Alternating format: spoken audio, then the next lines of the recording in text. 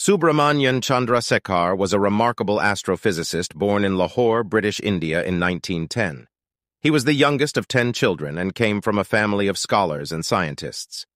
Chandrasekhar's father was a successful civil servant, while his uncle, C.V. Raman, won the Nobel Prize in Physics in 1930 for his work on the scattering of light. Chandrasekhar showed an early aptitude for science, attending the Presidency College in Madras, where he excelled in mathematics and physics. In 1930, he traveled to the University of Cambridge to continue his studies, where he received a scholarship to work with Arthur Eddington, a renowned astronomer. In the 1930s, Chandrasekhar began working on his groundbreaking research on the maximum mass of a white dwarf star. He proposed that when a star burns out and collapses, it creates a white dwarf. However, if the mass of the white dwarf exceeds a certain limit, it will continue to collapse until it becomes a neutron star or black hole.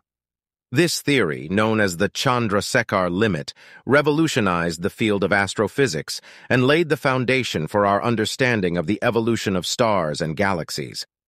Despite his groundbreaking research, Chandrasekhar faced discrimination in academia due to his Indian heritage.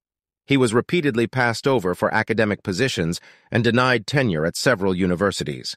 However, he remained undeterred and continued his research, eventually receiving numerous awards and honors, including the Nobel Prize in Physics in 1983.